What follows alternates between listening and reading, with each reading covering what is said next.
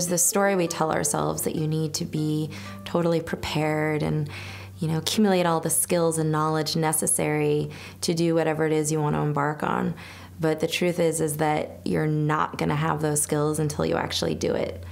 So the best thing to do is just start. And the best advice I ever got was from a friend who sent me an email, and the subject said, "Got 10 minutes? Go." And it was that day that I started my company. And since that day, every day I wake up and I say to myself, "Got 10 minutes? Go." Yeah, because you know what?